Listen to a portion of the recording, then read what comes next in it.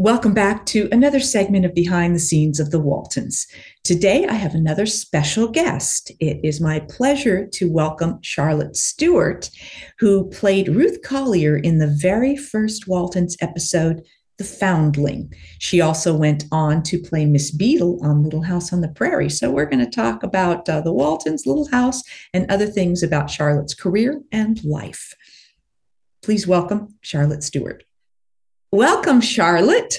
Thank you so much for coming to join me to talk with all of our wonderful Walton viewers. Well, it's always good to see you, and it's always a nice surprise to see Little House on the Prairie and the Waltons come together. Yes, so true. We have so many crossover fans, and we had so many crossover actors. It's amazing to me.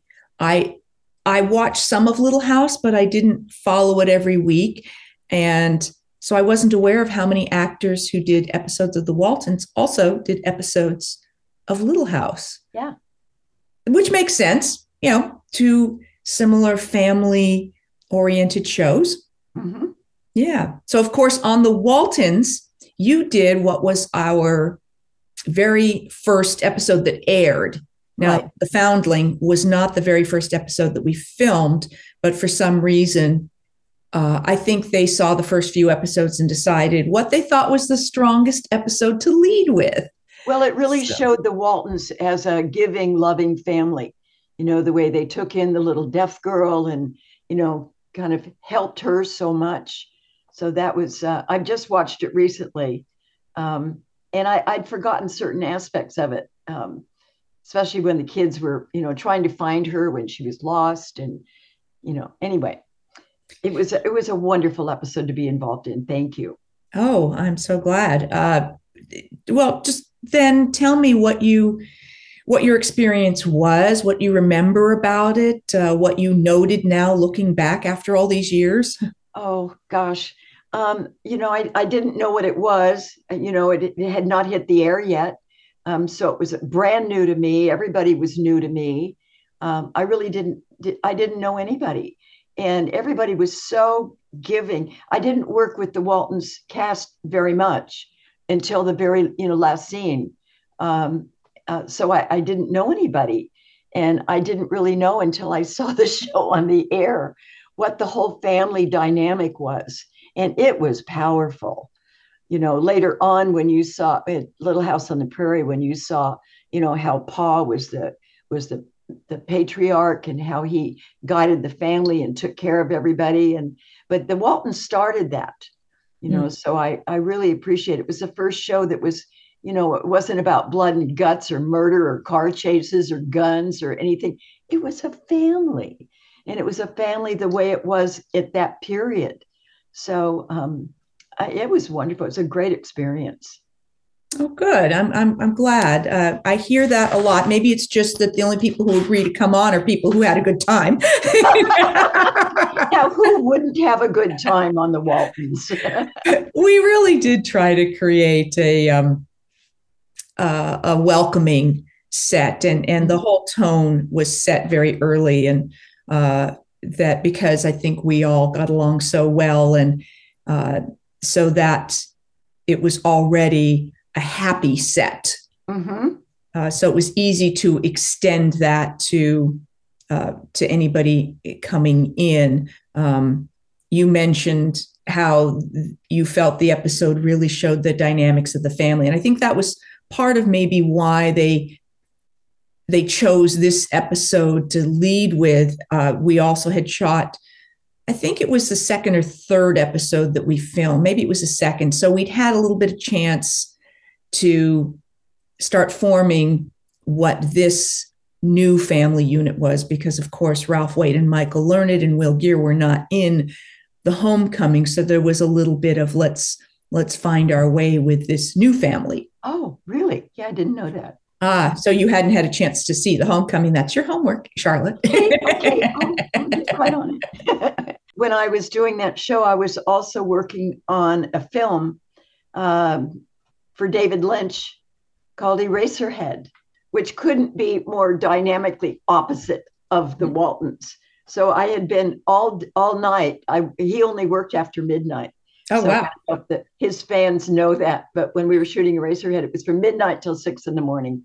And my call was at like 6. So I had to leave the shooting, come directly to, was it Warner Brothers? Yes. It was Warner Brothers from Beverly Hills. And I was completely upside down. It was very confusing for me because I was like sleep deprived, and I apologize if I was all over the place. But Oh, it couldn't have been totally as different. I can't imagine trying to do that. I mean, I'll your show work you is this. wonderful. Ah. I just got back from Dallas, Texas for a Lynch festival just night before last. So Wow. And of course, I Eraserhead, I understand. I looked it up a bit. Clearly, sort of a real cult film that yeah, has its staunch followers. I'm not sure how many of our Walton viewers have seen it. I confess I have not, but I did watch Twin Peaks. I quite enjoyed. That was yeah, kind of a quirky. It was at the beginning of a new, I feel, genre in uh-huh, television that then spawned shows like X Files, and yeah. it was A around little that bit on the time. dark side, just Yeah, you know. But then there yeah. was Betty Briggs. She always had a smile on her face, and had something good to say. Well, you have, over the course of your quite extensive work history, you initially, I was looking, and you worked on a lot of classic TV shows around the time of the Waltons and Yeah, before, the Bonanza, westerns, the family Gunsmoke. shows. Yeah. Yeah, the Virginia and Hawaii Five O, My Three Sons, Bonanza, Gunsmoke, Matlock, Barnaby Jones, Ken. And then, so you had all of those sorts of things I was looking at. And then, of course, you did the family stuff. You did the Waltons, and you did Little House, and you did Eight is Enough. And I have my cheat sheet here. And Oh, Highway good, to because Heaven, Coach. those wouldn't pop right to my head. So, There you go. So you kind of spanned a lot of genres of work. Did you have a favorite genre or a favorite sort of role to play? I didn't have a favorite. Sometimes the parts that they would, have me do was totally a surprise to me. Especially like Eraserhead. When I started doing that, I hadn't got a clue what it was about. And David was all kind of vague, but he was very specific in his direction. So when people say, oh, Eraserhead and Little House on the Prairie, there couldn't be two more different shows, or Eraserhead and the Waltons. So I was offered a lot of different things. Sometimes I was the victim, sometimes I was a hero. In fact, I went to visit with my mother just before she passed away, and it happened I had two shows on that night Mm. on this, and they were on the same channel. It was FBI and Medical Center. But they were on the same network. So one came on right after the. It was a total surprise to me because I had done them at different times. But in those days, you brought your own wardrobe. They would say, we want you in a this and a that, and so turns out I was wearing exactly the same jacket in both episodes. One, I was a heiress, a blind heiress, and the other, I was the victim, and I was in a bus accident from a prison, and I'm wearing the same coat. My mother got a good laugh about that. I love that. I love that. So, talk for a moment, jumping back to the Waltons here, about the character of Ruth Collier and the daughter, your little deaf daughter. I know we all learned a little bit of sign language in order to do the episode. Was there anything in particular that you had to do? No, they were very ignorant about her problem, her hearing problem. That's why the mother tried to make sure she was taken care of by a good family, because she's obviously watched them for a while. And her husband was completely didn't want anything to do with it. Just, get rid of her, or it was awful. So she had to sneak around the Waltons' house, try to find the right time to leave her daughter at their doorstep and then come back and watch. But they were uneducated people. I'm sure the mother loved her daughter very, very much, but she couldn't help her. She didn't know what was wrong with her. She thought maybe, some kind of mental disability or something. And that's why she left her with the Waltons, because she saw what a kind and loving family it was. And then, of course, she saw what they were doing, that they were helping her. And no, the parents never knew sign language, weren't educated enough to, even look into it. So we were totally helped. The mother was totally helpless. At least that's the interpretation. Well, it seems like, as you mentioned, from that era where these were very simple, very sort of backwoods people, Ruth was kind and caring, but it was a different era, and her husband was very domineering. Mm-hmm. So she was a little bit, as was often the case, that the husband sort of set the tone and set the rules, and she was a bit victimized and had to sort of go along even if she didn't agree, because she was a little for herself.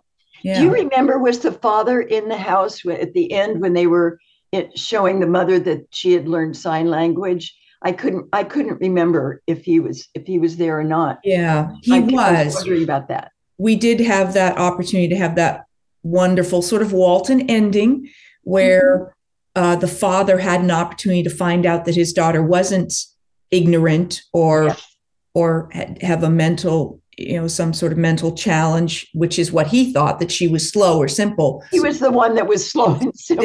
Yeah. But then he had a chance to see her interacting with the Waltons and realize that it was something different and that he could learn. And so, yes, there was a lovely moment there where he accepted her again and realized that he had this wonderful daughter. So yeah, it was sweet. And it was a good representation of the family. I so enjoyed working on that show. I mean, you guys were all such you integrated quite quickly, being a family. I know, I'm sure on the original pilot episode, you were all kind of getting to know each other and, had been doing a lot of shows before that. But I really enjoyed that you clicked right into a family, immediately. Yeah. I think the 5 weeks that most of us had filming The Homecoming really gave us that opportunity before the series started. You were only briefly on the Walton set, but how was it? How did you find the Little House set to work? The Little House set was, of course, I only worked with the children. I had only 1 or 2 scenes the entire 4 years outside of the school. So those were my friends. And who became my best friend? Allison Arngrim, who played Nellie. She and I actually traveled together. But she was the only one I really connected with. Everybody, it was just, the adults were with the adults and the children were with the children. And I was right in between, so I really didn't get to mix that well. But since, we all travel now so much, we get to know each other. And I really appreciate that. I love staying in touch. Did Michael Landon direct any of the episodes that you did? Oh, yes. He directed about every third episode. We had 2 other directors that were, quite good. But it was, Michael was on set every day, of course. He's a producer, writer, star, everything. And that the atmosphere, as I'm sure on your show, was quite relaxed. Michael liked to be home in time for dinner. Before Little House, when I did all those other shows, you work until 7, 8, 9 o'clock at night, and then you're in at 6 in the morning. You just don't have, I didn't have a family then, but you don't have family time. Michael wanted his crew to have a family time. So the way he directed, he edited in his head while he was shooting. So he didn't overshoot. We didn't do the master and then cover every single thing. He covered what he's going to edit. So it cut the time down a lot. We were out of there by 6 o'clock at night. So it was different than any show I had ever worked on. They'd work you till 11 at night. And you didn't have a life. So I That's so so great. appreciated that. Plus, he was fun on the Good. set. It was always, making jokes or doing really horrible things that would make you laugh out loud during a shoot or something. I so was sad on my last day. They told me when they cast me that I would be on for 4 years because there would be another teacher coming in because El Manzo had to come to town to meet Laura Ingalls so she could become Laura Ingalls Wilder. And so I knew my time was going to be up. Mm. It made me very sad.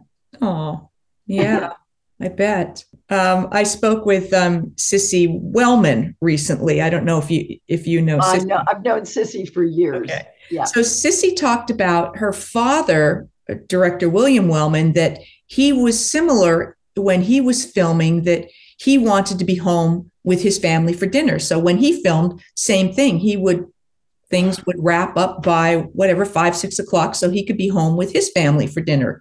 I know that on our show, although we usually wrapped somewhere around 6:30 or 7 because we had so many children, and they could only, usually 6:30 was the latest we could work, depending on what time we'd come in. So I think a lot of the crew would say they liked working on our show because they knew that it would be a reasonably early wrap time for the day. And so they could. I was lucky because I worked with mainly the children. So they could only work so many hours a day. So I once they were out, I was out usually. So that was an advantage to playing a teacher on a series because they were either in school or they had to go home at a certain time. So right. That was good. As long as you were on the show and you were approaching adulthood while you were, playing the part, did you get involved in the story writing, or did you suggest stories for the episodes? No, we weren't. We weren't given much input from that perspective. The only time I voiced something that seemed to have been implemented was I went to Earl Hamner at one point. This was after Mary Ellen had become a nurse, but then after I got married and had John Curtis, then I was around a lot, and Kurt was killed. So I was kind of around the house, not doing much. And so I went to Earl at one point and I said, what I loved about playing Mary Ellen early on was that she was this sort of nonconformist. And for the era, she was sort of ahead of her time. Shortly after that was when the storyline was initiated about Mary Ellen deciding to wanting to go back to school to become a doctor, which was completely unheard of for women to become doctors in that era. So it was great to have that storyline, which then gave me another strong. It's so nice that they were receptive to that. Yeah, it didn't happen very often. I understand there was a lot of characters and a lot to navigate. And Michael had a similar complaint because she said all she did was pour coffee, and and that got boring for her, which was she did it so well. She did with such love. Yes, but that was one of the key reasons she has said that she chose not to continue on the show was because she felt that she just wasn't being challenged with storyline. She didn't really have anything to do. I found Michael was my Michael was very receptive to suggestions. I went to him with an idea one time, and he actually wrote an episode around it. So I about my character. It's all me, right? It's all about me. Of course. I told him about my godmother was a one-room school teacher in Mendocino, California. Oh wow! And that's logging country, and that takes all the young boys as they were growing up there became big and strong because they were helping their dads with the ships and the logs and the timber and all of that. So he wrote an episode where Miss Beadle can't handle them. They were out of control and she couldn't do it. So I get fired. Mrs. Olson comes in and that is really mean. So I did have that one experience where Michael took the idea and kind of went with it. And I did appreciate that. Well, that's cool. Yeah, I appreciated it, but I could see you've got a cast of 11 regulars. If everybody was running to Earl every week, I have an idea. I have an idea. It could get a little out of control. Yeah, really, you got to borrow the door. Yeah, but I don't recall other times, and maybe I just didn't make suggestions. Yeah. So I, yeah, um, I was pretty lucky that I got involved with some other shows after Little House on the Prairie. I went on to do Twin Peaks, which was David Lynch series, not quite the Waltons or Little House followers, right. but it was interesting because it was a family and it was a little town. So Yeah, we did that. I did Tremors um, with Kevin Bacon and Fred Ward about the worms under the ground. yeah. That was fun. And there was 9 versions of Tremors. I did 2 of them. So it was nice to be able to do something, a little different, you know. So Yeah. Well, you have. I mean, I was glancing just briefly at your biography. Your resume was so long. I'm like, I'm not going to remember all this, but you've had this. Um, you've just been a working actor your I have. whole life. I've been very lucky. And I wrote a book too. And the book I wrote, it came out in 2016. It's still selling. I, I can't believe it. What But is the book so people can find it? the book is called Little House in the Hollywood Hills, a bad girl's guide to becoming Miss Beadle. So I kind of wrote, it's my life story in getting involved in, moving to Hollywood at 17 and working on a variety of things and the people I met and the shows I did and the friends I made and the husbands I had. Somebody said to me one day, you should write a book. And I said, I barely got out of high school. I don't know how to write a book. And he said, no, don't write a book. Tell us stories. Mm. So that's what my book is. My book is stories. Oh, You know, great. Great. it's And is it on Amazon? it's on Amazon. It's on, yeah, and there's a audio version as well. Audio.com carries it. Um, I had a lot of fun doing it. I had a lot of encouragement doing it. I was terrified it took us a while to get it published because it different, publishers, but there's a couple of, publishers that do like stories from people who have been in show business. So I was lucky about that. So That's cool. anyway, it's fun. If fans want to, is there a way that they can reach out to you or find out, keep track of what you're doing? Or Yeah, if they post on Facebook, sometimes I mean it'll always get to me. I'm very good at answering, and you can go on Facebook and just say Beetle Bags. I call them Beetle Bags because they're usually Miss Beetle pictures or pictures from Little House on the Prairie. And I sew every day. I have a workroom that's where I get off my energy, and I go in and make a beetle bag. I saw some of those. You had those at the autograph show that we were Yeah, at in yeah. Illinois, and they're very creative, and I they probably make great gifts. So people should order ahead because obviously each one is custom made.